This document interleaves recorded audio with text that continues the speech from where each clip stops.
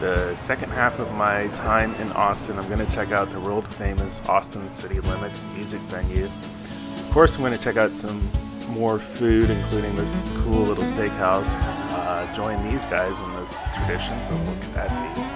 And figure out why this restaurant shows this notice of seizure on their wall. Check out the Pecan Street Festival, and I'm actually deliberately going to drive by one of my favorite restaurants in the world, Franklin Barbecue, to check out this other place. A little taco stand in the middle of the desert, eating fresh fruit in the LA heat, traveling the country, stopping into every diner, hauling the bump right next to me. Traveling food,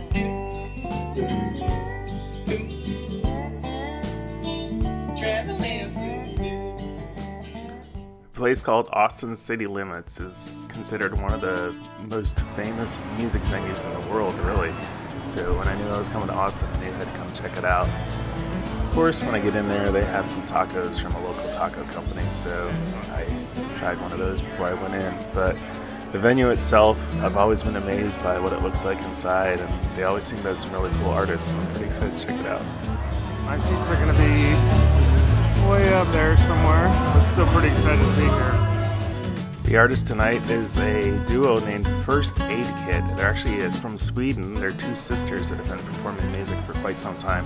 I heard about them a few months ago, so I was actually pretty excited that I was going to have a chance to see them.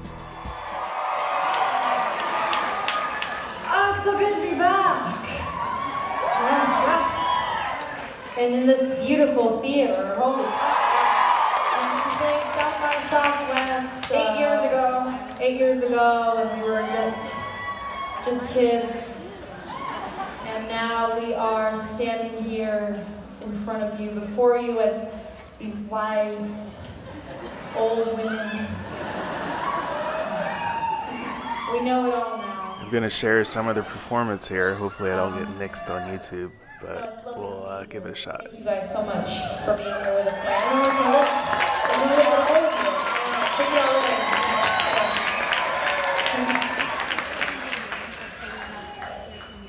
Well, this is a song about growing up and realizing that sometimes life's a bitch.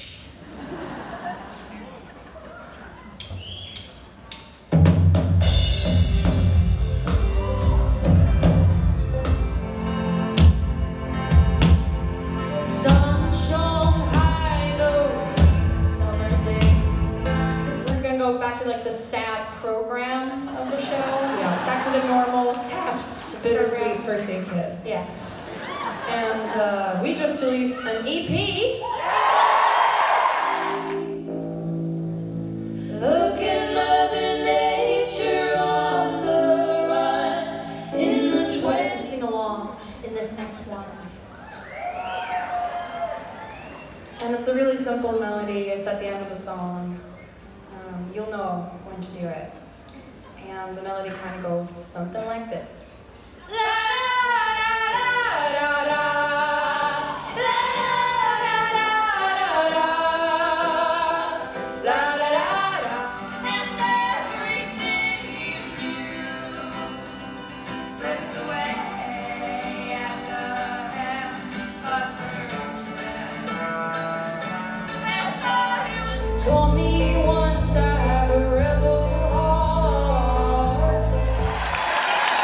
So that was a little bit of a teaser for you. Hopefully I don't get copyright banned on YouTube, but awesome show, awesome venue. Can't wait to go back sometime.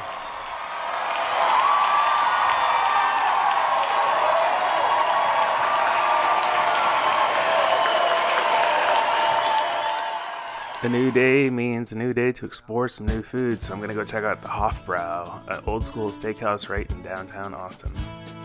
Pretty excited about Hoffbrau Steakhouse, even though it's lunch. They are not open on Sundays and Mondays. Busy days coming up, so it is Wednesday lunch. I'm going to go get a steak. Charles and Stacy over at the Coffee Roastery recommended that I check this place out. It actually looked really cool inside. They did have a newer outdoor patio, but really it was the inside of the restaurant that appealed to me. So much history on the walls and really bare bone. I mean, there's just a cast iron skillet right there behind the bar. And other than that, you know, it's just this straight up meat and potatoes kind of place. Skillet right there. Here's the man. How you doing, man? 46 years, I heard? Yeah. You've been here? That's awesome. What's your name? RC. RC, I'm Adam. Okay. Pretty crazy to hear that RC had been working here for 46 years. The man behind the grill there cooking up the steaks. The menu at Hoffbrau is pretty basic. You pretty much just pick the kind of steak that you want and serve with their house kind of potato wedges, a little side salad, and then you get a little stack of bread to mop up the lots of garlic butter that they douse the steaks with. But pretty damn good. And that is a Texas-side steak right there. That's good if you chop the potato up in the lemon butter sauce and dip your bread in it, okay?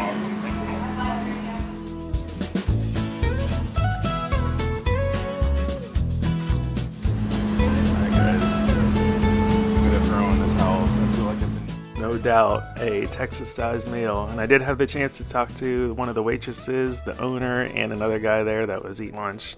Guys, we're at the Hoffbrau Steakhouse, one of the oldest steakhouses in Austin. This place rocks. This is Lori. Hi. She's one of the servers. She's been here how many years? 25 years. 25 years. So I was recommended this place by some of my friends that live in Austin, and it's fantastic. It's a meat and potatoes kind of place. I just had like a 22-ounce T-bone. I couldn't decide between the strip and the plate, so I had to go or porterhouse, I guess. So it was amazing. They douse it in like lemon, garlic, butter, and then they serve potato wedges and you chop them up and get all that garlic butter, but it's awesome. So I'm going to give you a quick little tour. They got a bunch of cool pictures on the walls. RC is the guy. In that picture, the man that's been manning the grill for 46 years here. And they're about to close between their dinner and their lunch. So it's a little slow in here right now, but awesome, awesome place. This is Zach, he's the owner. He's been showing me around the place. Super nice guy. I wanted to show you because it's cool. They got all these old pictures on the walls. So if you look up here, that's Zach working in the kitchen back in the day. So all you little kids out there, follow your hearts, man, and be the owner of a cool restaurant like this. So thank you, Zach. I appreciate it. No problem. Thanks, guys. I was leaving the steakhouse and I ran into Daryl. He caught one of us talking about good eats in Austin. So he's going to tell me about a barbecue place he's raving about. It's called Leonardi on East 11th Street. So barbecue, young kids cooking it, and yeah, he said it's like old school, authentic, not commercialized. That's exactly what I'm looking for. So I wrote it down. I'm gonna check it out later. But just think this is so cool. Here I am enjoying like one of the best steaks I've ever had. Now I got the opportunity to meet this gentleman and giving me some suggestions on some new food to check out in town. So I'm gonna be sure to check it out in the next few days. But thank you, sir. All right. anytime. And he's a Gator fan too. Oh yeah. All right, see y'all. So I just went in here to check it out, even though I'm full from steak. It looked like a cool little pizza shop. Went to go look at a menu. They did not have any more to-go menus. And the guy told me that they're actually going to be closing in November. So my guess is that they're in a, look right over here, big part of downtown where there's all those new developments. So they're probably going to be building a skyrise on this property, which is kind of sad. I told the guy I was gonna check out the menu online, and he said the owners are pretty old school and don't do that kind of thing, but it's gonna be sad when these kind of places go away. But it looks pretty good. And right around the corner from the pizza shop is a cool looking hamburger stand. Again, I'm full, but I'm gonna go keep my head in there and see what it looks like inside. It's another really cool looking place. So much stuff on the walls, so much history and just local things and lots of awards for their burgers. It's difficult when you're short on time. Obviously, when you get to a city, there's only so many places you can eat, and that's kind of a bummer. That looks a dang burger. 45, and this is 1939. When did it open? 39? Yeah, 1939, Yeah. That's when it opened, yeah. Some old photos of the restaurant. 80s, 70s. My boss is right here. Oh, really? Yeah, he's right there. Oh, is he behind the bar? Yeah, he was behind the bar. This is some of the people that used to play back over here, back in the old days. A lot of history in this place. There'll be a lot of stories. Yeah. So right next to the Pecan Grove RV Park was this place called P. Terry's Burger Stand, which is an Austin-based kind of fast food company similar to like an In-N-Out Burger, and they had this root beer milkshake that I quickly fell in love with.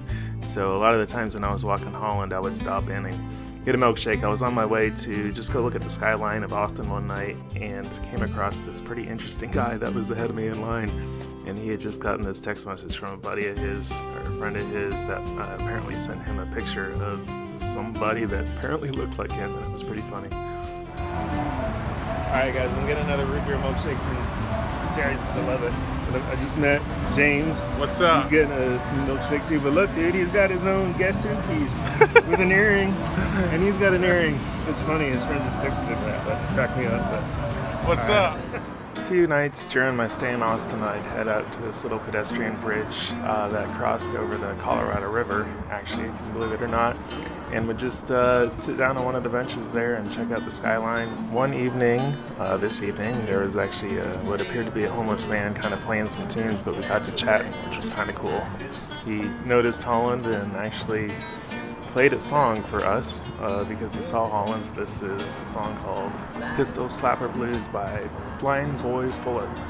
I know my dog, where I hear him. I know my dog, where I hear him bark. I know my ride if I see him in the dark. When the murder, that's a rat to the hills of the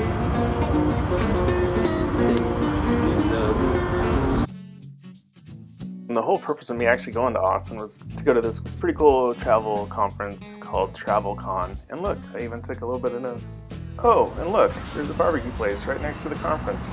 I better go check it out. We're at Cooper's, another brisket barbecue place. This one's not. That sounds like a great idea to me.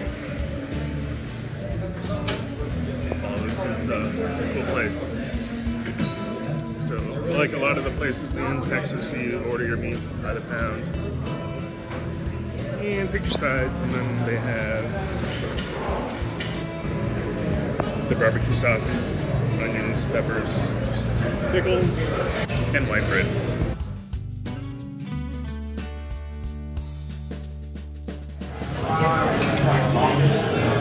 Box of goodness.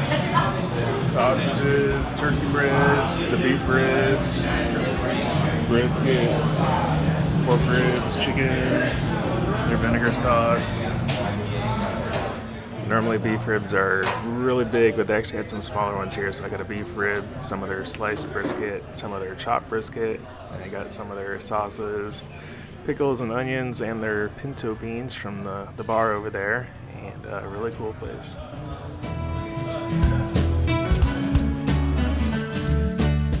The next day was the second day of TravelCon, so I checked it out. They had actually a lot of tourism boards there, which was pretty cool. Visit California was there. And today lunch was catered by Torchy's Tacos, which is a local Austin-based taco company. I've heard a lot about them. Got to visit the taco truck. It was pretty amazing. So we're taking the pedestrian bridge back to downtown. There's Holland and a cool view of the skyline. Going to check out some parties for the conference. I must say Austin is pretty pedestrian and bike and pet friendly, so they have all these cool little bridges and walkways that you can walk around downtown. And they didn't say I couldn't bring my dog to these after conference parties, so I'm gonna bring her with me. The after party was on a rooftop bar in downtown Austin, so since it was outside, Holland was welcome. We behaved, but now it's time to call it a night. Gator game tomorrow. Oh. So it's Saturday again in the fall. Again, that means football. The Longhorns are actually on the road this Saturday, but I did find some local University of Florida Gator clubs. As you probably know, I'm a pretty big Florida Gator fan, so Holland and I decided to take a walk to downtown to a place called Handlebar, which is one of the places in downtown Austin where a bunch of Gator fans get together and watch the game.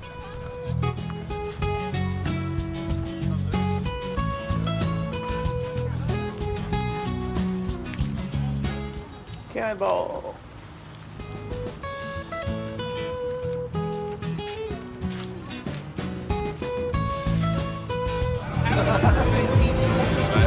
Alright, we're at Handlebar. Holland's ready for the game.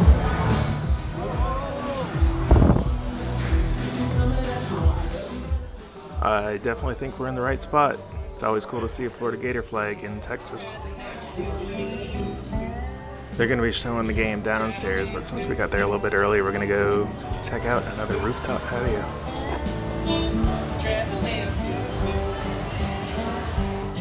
We drove 1,000 miles to a football game, deep in the swamp where the Gators play. We had cheesy fries and a lemonade, then the traveling food at a second plate. When's the last time you've seen a teeter-totter? Got herself a good little seat for the game. Go play action here and tell that touch. Touch, touch, touch!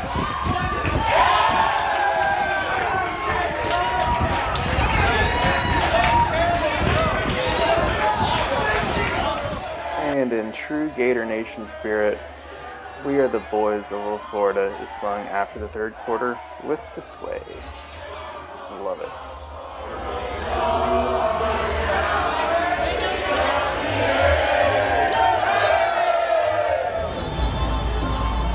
Alright, so we're going to the Good Life Barbershop.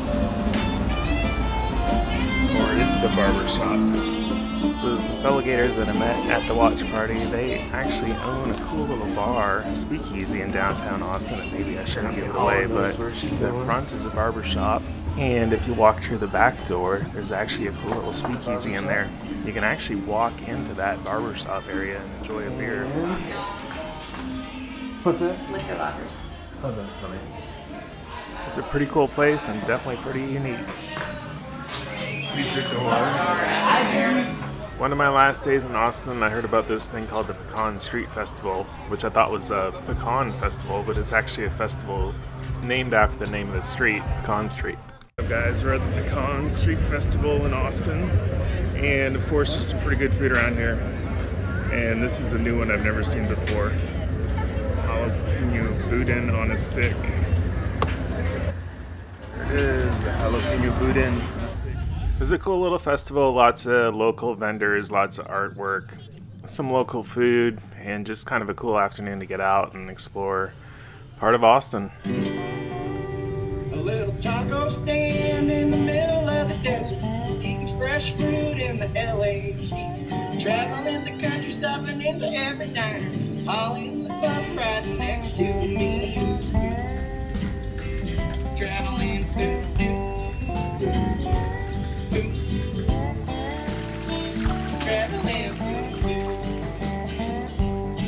We drove 1,000 miles to a football game, deep in the swamp where the Gators play. We had cheesy fries and a lemonade, then the traveling food at a second. Will you sit? Sit down.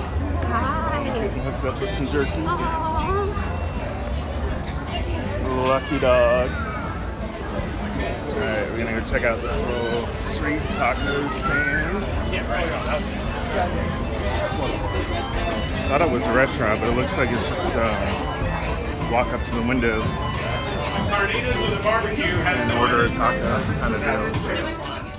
And there were a handful of stages throughout the street with lots of different local music going on, which is pretty cool.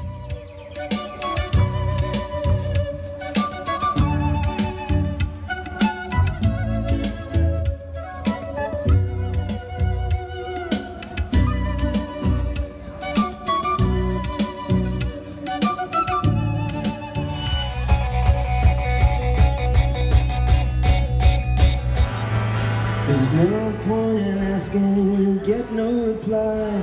Oh, just remember, I don't decide. I got Cool festival, but now it's time for me to go check out this other place in Austin that I've been wanting to check out, the Texas Chili Parlor.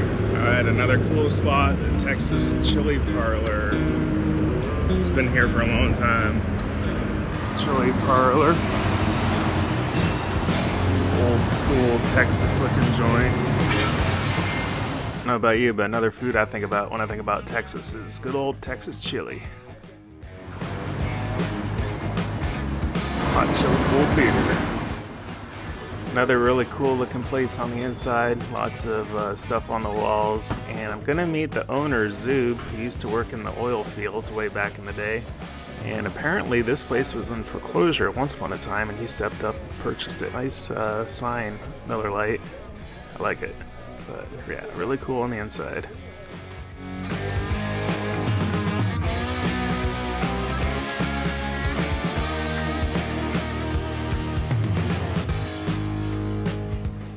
Texas Chili Parlor opened in 1976, and according to the back of the menu, later that year, chili was named the official state dish of Texas. Went with a small bowl of their double X red chili, which is kind of like the regular hot chili, and a taster, as they call it, of their white chili made with roasted pork.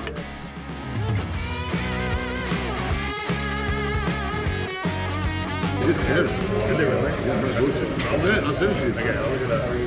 Alright guys, we're at the Texas Chili Parlor. Texas Chili Parlor, and this is Zub right here. He just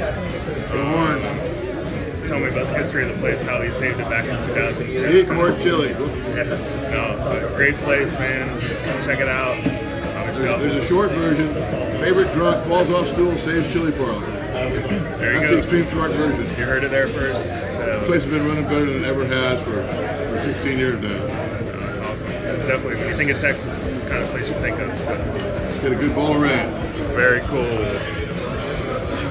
And it's already packed in here. It's just after 11. You know, chilies, gumbo. Yeah, I've heard your gumbo is awesome. It is awesome. It's my recipe. Let's get in the big tour. Our chili pots. Nice. So they got some stories. We use 100 pounds of meat. 100 pounds of meat comes out to about 18 gallons of chili. These are 80-quart pots. So that's Rosa. Hey, Rosa. Makes the best guacamole in town. Right, Rosa? Another cool Austin institution, and I can't wait to go back and get some more chili sometime. So our stay at Pond Grove RV Park is coming to an end. It's been interesting. It did the trick. It was a great location. But we are on to the next spot.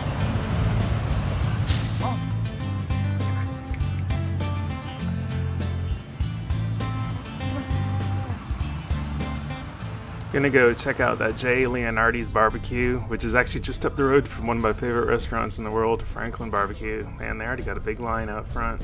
But we're gonna grab some lunch at Leonardi's and check it out. It was good. I got some of their moist brisket, one of their house-made sausages, this jalapeno cream corn that they make, and a little side of their beans. Next to Leonardi's was this cool little kind of compound with a bunch of other food trucks, including this one called the Dominican food truck. And this guy's jamming out, making some stuff.